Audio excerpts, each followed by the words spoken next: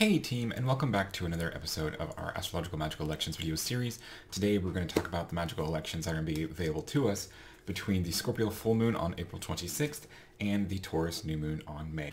So this is actually kind of an interesting couple of weeks. Not only is it the waning moon, which tends to be a little bit slower in regards to astrological elections. There tends to be a little bit less to choose from when we're dealing with waning moons, but we actually do have a few elections to talk about for each location, and there is actually a significant amount of overlap between the three, and that's a little bit unusual.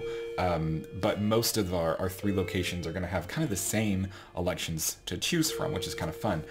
So on the one hand, kind of everybody in the world gets more or less the same elections to choose from, but I have to repeat myself a lot, so that might be kind of annoying. So our first electional opportunity is actually going to be, we're going to focus on the Western European continent, and here our first electional opportunity is going to be from May 1st at around 4:30 in the morning. This chart is set for around 4:23, and here we're going to have an opportunity for a 22nd Lunar Mansion talisman.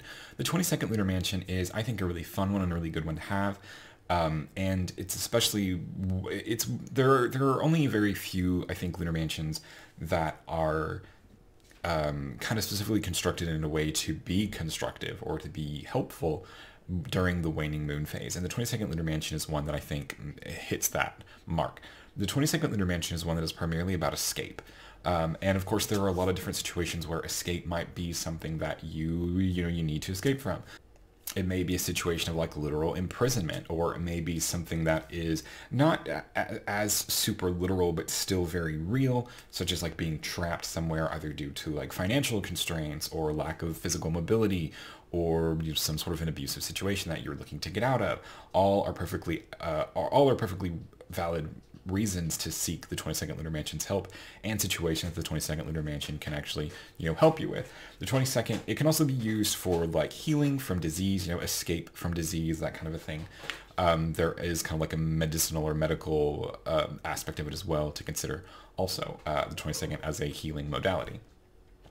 But going ahead and taking a look at our election, since it's worth discussing, we have the moon placed here in the 22nd Lunar Mansion conjoined the midheaven, and at this time she is applying a trine to the sun. The trines to the sun, you guys know by now, are my favorite aspect connections, and so especially when we're using, or when we're working with a talismanic spirit that is about things like freedom or escape or health or things like that, then the sun is a really great planet to go to anytime that you can. The ruler of the first house in this chart is Mars, because Aries rises. Mars is here in Cancer in the fourth house. Mars is not afflicted by Saturn. Mars is not combust, the moon is not combust or afflicted by Saturn, but we do have this moon-Mars opposition that it's very recently separated about 2 degrees in this chart. And I think it's worth talking about because, a lot of times if there are moon-Mars oppositions, I don't share those charts. We skip those days if there are moon-Mars oppositions. And even though it's separating, I do think 2 degrees is a little close. But this is kind of one of those techniques that you can do to mitigate these kinds of things, in that if the moon is afflicted by a planet, then you can make it fine or make it better. You can make it not an affliction any longer by making the planet that is afflicting the moon the ruler of the first house, which is what we have done here. In that case, that planet sort of takes over signification or symbolizes the person for whom the talisman is for. It's not some outside force that more directly interferes with what the talisman is trying to do, like it would be if the Mars was not the ruler of the first house. So remember that technique and use it next time you're constructing your own talismanic elections. So the next election opportunity we have to talk about for the Western European continent is just a few hours later, or I guess several hours later, for May the 2nd at around 1:23 in the morning. And this is going to be an opportunity for a 23rd Lunar Mansion talisman. The 23rd Lunar Mansion is another one that I think works pretty well for the waning phase, being used constructively. It's a little bit more obviously malefic, I think. Not quite as obviously good-natured as the 22nd Lunar Mansion is. The 23rd is much more obviously malefic, but one that is a little bit more easily tamed to kind of force it to be more positive. And the 23rd Lunar Mansion is primarily about swallowing or devouring or destroying. So obviously we want to kind of point that in a positive direction. The 23rd Lunar Mansion is something like the bottomless pit, or like a vacuum cleaner, I guess, in that it's very good at just kind of sucking up and taking out things So ideally, we want this pointed towards negative things that we want to have removed from, our life circumstance, whether that is bad habits or, maybe even people, bad relationships, things like that. Any sort of thing that you want, or like, even, it can be even like less physical things like, anxiety or fear, anything like that. Anything you want kind of removed from the situation. The 23rd Lunar Mansion can really help with that, especially during waning moon phases. The 23rd also has something of a healing modality, somewhat like the 18th Lunar Mansion, where the 23rd is more concerned with devouring an illness, to get rid of it and remove it from a system. So the 23rd Lunar Mansion is useful to use if you are already sick, and if you, it's not something to use if you're looking for something that is more preventative, or is more kind of like holistically focused on improving one's well-being. 23rd Mansion isn't about that when you want to go for like the 10th or somebody else. Or the 22nd, I think, could be good. Well, no, the 22nd is more about escape from illness, so it's probably not a good preventative talisman. But going ahead and taking a look at our election for this, we've got the moon placed here in the 23rd Lunar Mansion on the ascendant. Excellent. At this time, she is applying a trine to Venus, who is a benefic planet, who is dignified in Taurus. And benefic planets are, this is like a combo breaker, I think, for the past while. For this video and the previous one, it was just a bunch of like connections with the sun, and so now we kind of have like a Venus connection. Like, whoa, what's that mean? And so while I really do prefer the sun for talismans or things like that involve like health and well-being and strengthening, things like that, any benefic planet can really do the job. It's just the sun is a little bit more naturally aligned for it. But diving a little bit more into Venus and her role in these kinds of things, it's important to remember that whenever we're dealing with talismans for these more malefic-oriented spirits, and we're trying to kind of apply them to be more benefic and more helpful, that we are sort of not playing the game with the right rules when we do these things. Because what we would typically want is we would want a planet who is capable of doing the job. So when we're dealing with something that's about removing or devouring or, dismissing something, getting rid of something, deleting something, then this is one of those situations where more positive aspects with the malefic planets, Mars and Saturn, would be more right. Like that would be more along the lines of what we would typically want. But benefic planets, while they don't do as good of a job as stopping the situation and, ending it and, cutting it off and things like that. Like Venus is not all about like cutting and severing ties and things like that Mars would be, right? She doesn't do that job the same way. She more wants to bring things together. So if you are in a situation where you want that thing gone, like no questions asked, and you just want it cold turkey kind of a situation, then this talismanic election for the 23rd Lunar Mansion might not be quite right for you, because it operates in a very different way than if it were a malefic that we were accentuating here. Because that malefic is going to be stronger in kind of setting that boundary and keeping that thing, whatever that is, apart. But the trade-off is that it may be harsher, it may be more difficult, it may be like a situation that you cannot undo, or it may ruin, whatever the thing is, kind of like burning a bridge kind of a situation. Whereas a more benefic planet in this situation, it may take more effort, we'll say, to finally clear the barrier, but that whole situation is usually handled a lot more easier than it would be if a malefic planet were involved. So malefics are more useful for getting the situation done, kind of more heavy-handed, which may result in bad feelings and hurt feelings. But benefic planets are more like let you down gently, which is just kind of like up to you to decide how you want to go about it. So our next electional opportunity for the Western European continent is going to be on May 7th at around 5:45 in the morning, so just kind of a little bit after sunrise. And this is going to be an opportunity for actually a Venus planetary talisman. So I didn't think that we would have any of these, honestly, just because, unfortunately, as for basically the entire time that Venus has been in Taurus, we've had to deal with her being very close to the sun and combust for a long time, and then kind of like on the wrong side of this, blah, blah, blah, just like a whole bunch of stuff went wrong. But now that Venus is moving far enough to the end of the sign of Taurus, we can start to see some things pop up. And it looks like we are going to have a pretty good electional opportunity for Venus in Taurus, at least for Western Europe here, on this morning. So what we're going to have is we're going to have Venus in her sign of domicile in Taurus, conjoined the ascendant. It's Friday morning, Friday sunrise, so it's Venus's day and Venus's hour. And we're going to have the moon in Pisces applying a very close sextile to Venus in Taurus here. So we've checked all of our boxes for things that we would typically look for in planetary talismans. So everything here is really good. And this is probably going to be really the only opportunity for a Venus in Taurus talisman, because by the time the moon kind of comes back around to conjoin Venus, she'll have already slipped out into Gemini, which is that you can't have a Venus in Taurus talisman if Venus is not in Taurus. Like, what a surprise. So this is going to be kind of one of those, the best that we're going to get, essentially, for Venus in Taurus at this time. And kind of the only downside, I think, of this is waning moon. That kind of sucks.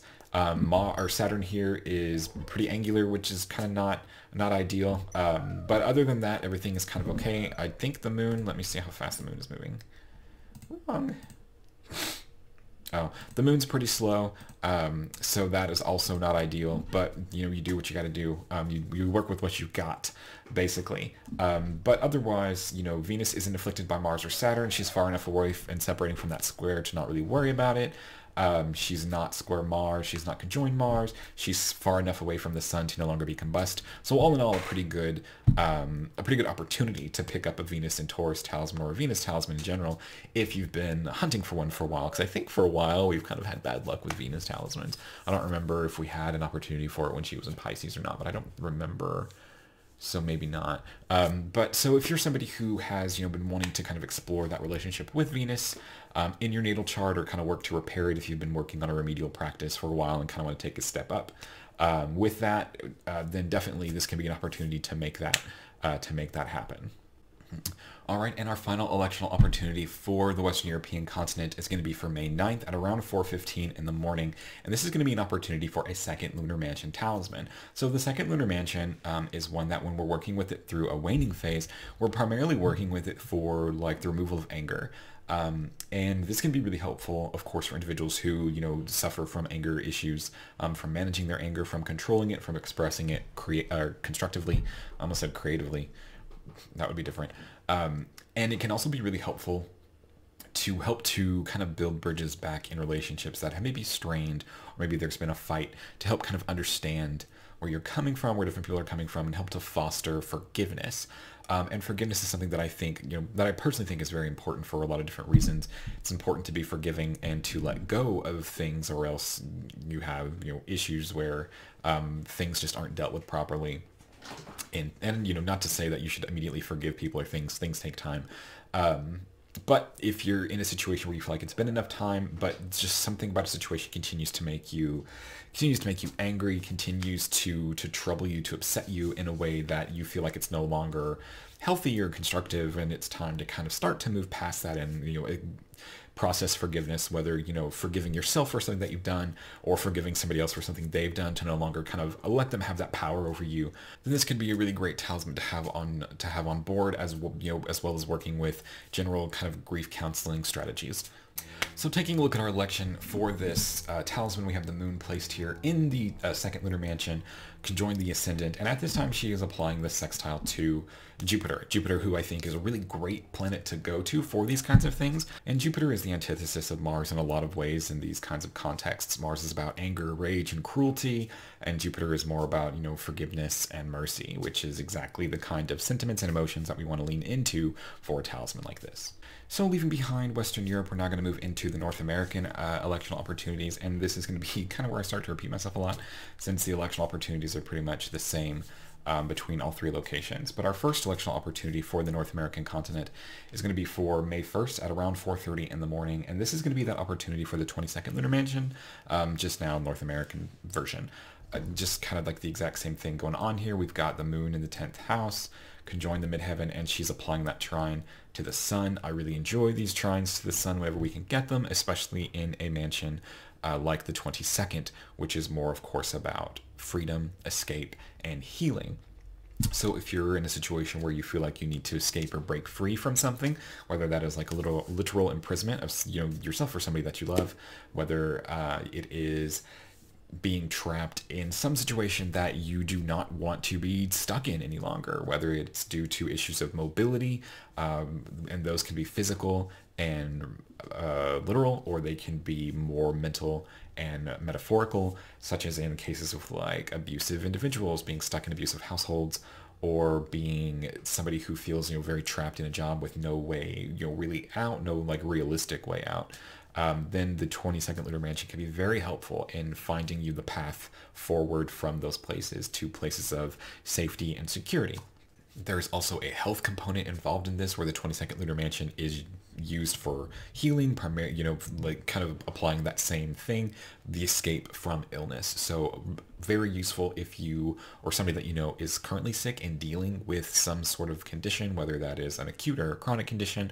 But it's not very useful for people who just want it for more preventative. It's not super great for that. It's really more about escaping from an illness that one is currently experiencing. Going back to our chart here, we have Mars as the ruler of the first house. Mars is here in Cancer. And we do have this Moon-Mars opposition in the North American version of the chart. It is further away than it is in the Western European version. So I think there's a little bit less of a concern here because it's about 6 degrees past, whereas in the Western European version it was like 2 degrees past, so like much more immediate, much more worrisome potentially. But we fix that, of course, by making Mars the ruler of the first house and giving Mars a little bit more authority and a bit more purpose, we'll say, in the chart as representing the person for whom the talisman is for, rather than it just being some sort of like random other outside force that can more directly interfere with the talisman. We don't really run that risk here. And remember this tip, remember this technique. If you are constructing your own talismanic elections and are having to do so sort of around an afflicted moon, take the planet that is afflicting the moon and make it the ruler of the first house.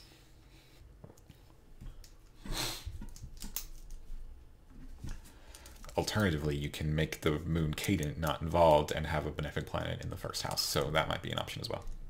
Our next election for North America is going to be on May 3rd at 1 o'clock in the morning is kind of when we're going to have our opening for this. And this is going to be an opportunity for a Saturn planetary talisman. So another opportunity has presented itself to us before Saturn goes retrograde, and we kind of miss out on a long stretch of time for Saturnine talismans. So this is going to be one that is kind of quick in its window, so worth considering that as part of the factor of whether or not you choose to pursue this election or not.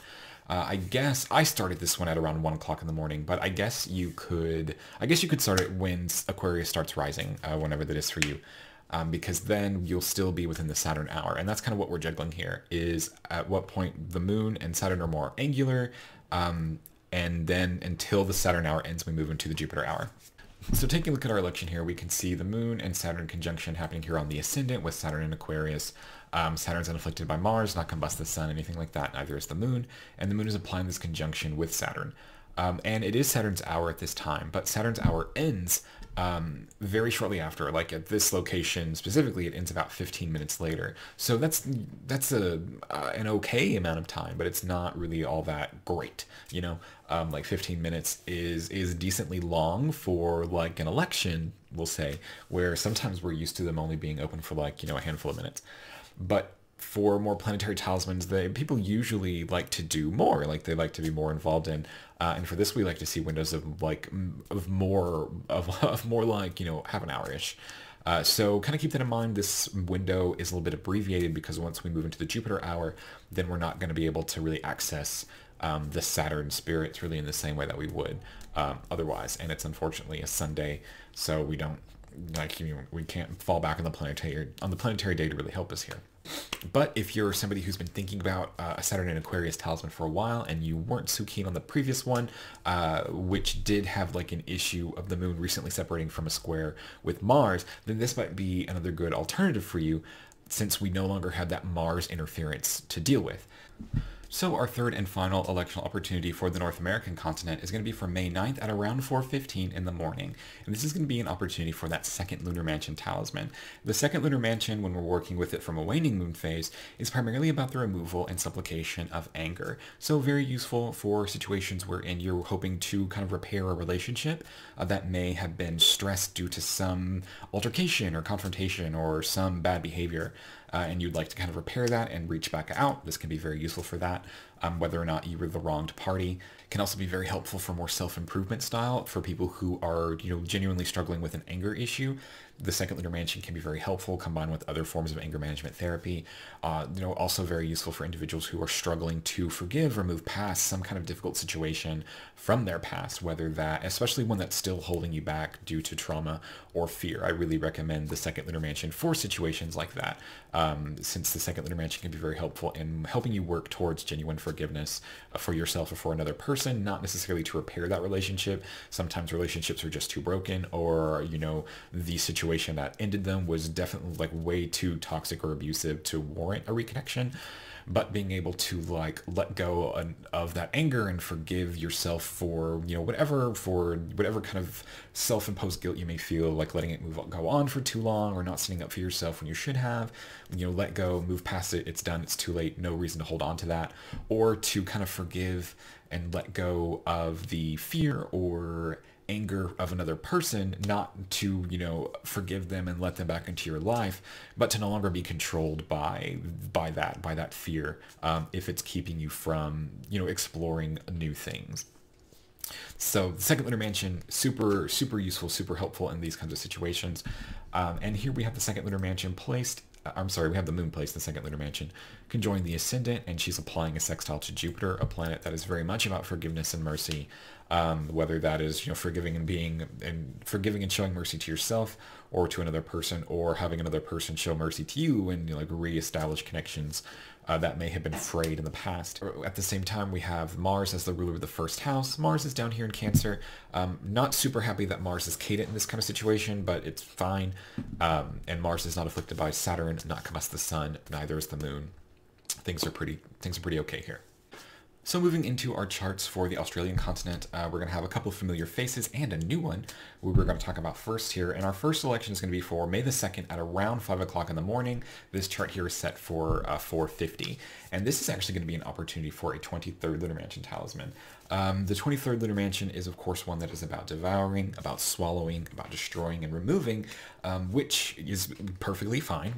That is a perfectly natural and perfectly fine natural process that it is important for people to recognize, respect, and know when to use.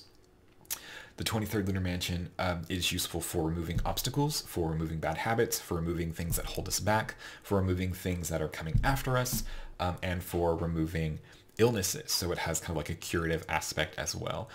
Particularly useful for illnesses about the throat and the mouth. Particularly useful for illnesses that are about the throat and the mouth, since we have the kind of that swallowing aspect going on for it, but can be used generally for anything.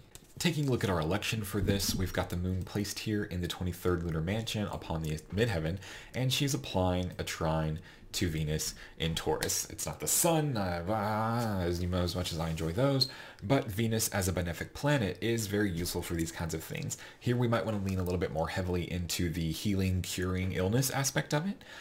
But even when working with these more malefic type mentioned spirits, using a benefic planet while a little bit out of character for it can be useful for having a more gentle experience with it. You kind of the letting somebody down gently or not wanting to burn a bridge. The problem here, kind of our trade-off, is that the severance will not be as strong and may not be as permanent. So that's something to keep in mind, that if it's something that you're dealing with, especially if it's something that is potentially dangerous, such as in the case of like wanting to get out of like an abusive relationship or anything like that, then it might not be a good idea to utilize a 23rd Lunar Mansion talisman that features a connection with the benefic planet. For that, you might just want to go like full nuclear on it with a more malefic planet connection, and that's totally fine. It just really depends on your situation and what you're comfortable evoking or working with energy-wise. Or you may be somebody who does very well with martial energy generally, to where it doesn't really blow up like that. Totally fine. But benefic planet, but I probably would not utilize a malefic connection if you're going to utilize the 23rd Lunar Mansion for healing, unless you were going to use it for like something that needed to be operated on, like something that needed to be corrected through surgery. Like I think it would be really useful for like removing a tumor surgically, by having a Mars connection, right? Definitely something you want to kind of burn the bridge on and just be done with. And Mars is all about that specific kind of healing modality, surgery, cutting, that kind of thing.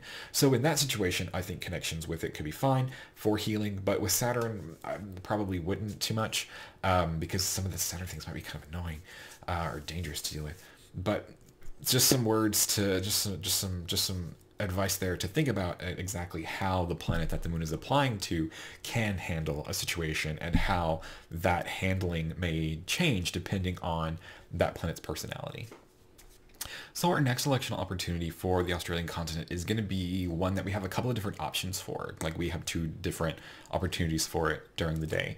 And our first opportunity is going to be on May the 7th at around 7:45 in the morning as kind of our opening. And this is going to be an opportunity for a Venus planetary talisman, Venus and Taurus planetary talisman. And so we're going to call this kind of our, oh, well, okay, so now that I've just, like, it just hit me, and we'll talk about what just hit me in a second. So I kind of started this election off at 7:45 in the morning. You may be able to do a little bit earlier, but as you can see, we've got Venus kind of close to, we have Venus and Taurus on the ascendant here, right? But what I'm kind of having to work against or deal with is Jupiter here in Aquarius, because what we want is we want Venus to be the most angular planet. And so that requires Jupiter to be more than 5 degrees off the midheaven. So that's kind of why we start this at 7:45. You could probably start a little bit earlier, but like I don't want that there. So that's fine. But the hour of Venus ends at around 8:03 in the morning. So you only have about like 18 minutes of clock time to do the thing, and that's okay. That can be plenty of time if you've prepared for, even though it is kind of, you know, it's a shorter window than we would typically prefer. But like what just hit me was that this actually happens during a Friday. So you could go beyond the 8:03 mark.